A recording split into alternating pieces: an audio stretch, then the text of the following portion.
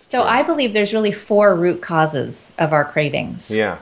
And I talk about this in my book, but it's bacterial, nutritional, emotional, and physical. Ah. So the bacteria in your body, and there's maybe 10 times more of them than there are human cells of us. So they're kind of running the show sometimes. They crave sugar. A lot of them do. So like candida overgrowth, that's a yeast that So can turn bad bugs crave sugar. right. The bad bacteria, which everyone has them. Yeah. It's when they start to grow out of control. Right. I used to jokingly call candida like the beast within or the puppet master. Yeah. And they do communicate with the brain It's via the true. vagus nerve. It's like they're like driving us to the refrigerator. It's so true. It's so true, right? So you can have this bacterial drive that they crave, so you eat what they need. And then there's nutritional Wait, before you cravings. jump off that, I just want to say something, because people, how do they get that? Well, they get it by eating sugar and processed foods, having antibiotics, sometimes using hormones, steroids, stress. All that stuff will cause an overgrowth of yeast, which can be candida, can be other forms of yeast. And I've seen this in my practice for decades.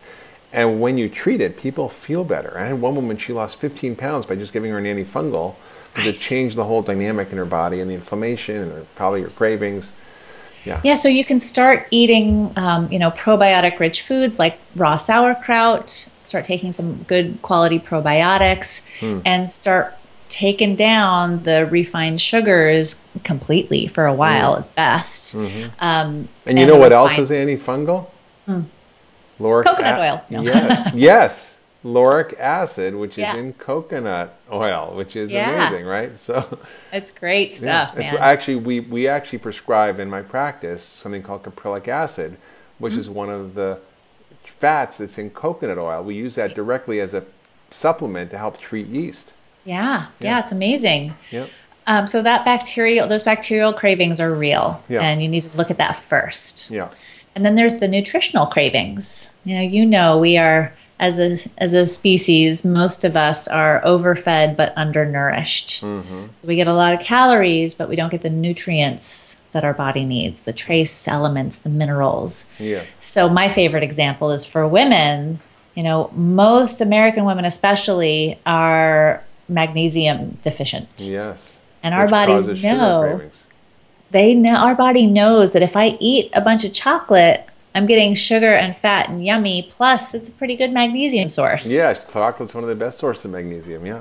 So for my serious chocoholics, I'm like, get thee to the supplement aisle and get a magnesium supplement. Right. Or take things like, chia seeds and hemp seeds, good sources of magnesium. Almonds are a great source of magnesium. Yeah. And then there's the emotional and the physical cravings. People often say to me with some shame in their voice, I'm an emotional eater.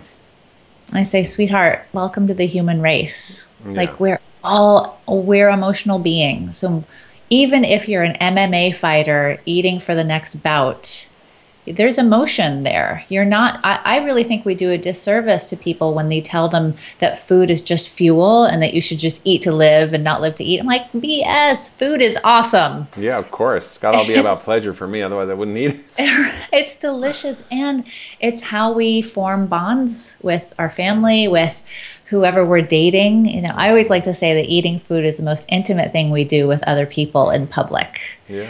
It's how we bond and create story and history together.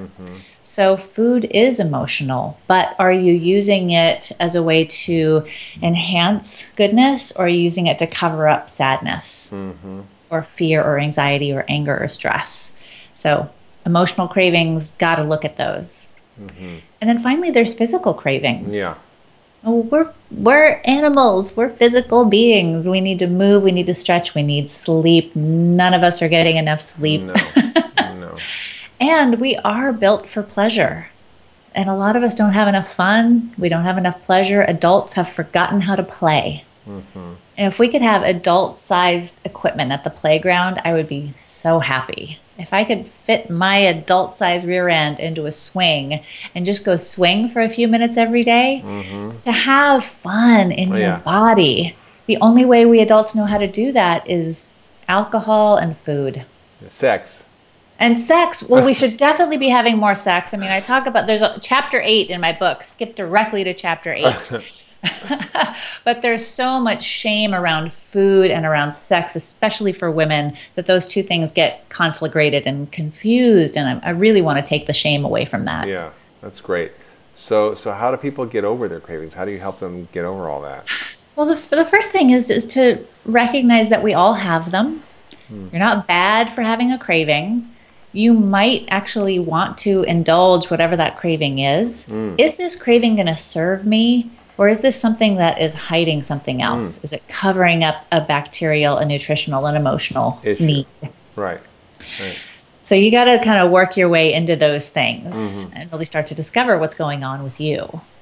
And really ask yourself, like, what do I want? How do I really want to feel? And how are my habits with these cravings and foods and in my life setting me up to have the life that I want? Yeah. So I believe that like cravings are really one of your body's languages that speaks to you about what you need, but we don't know the language.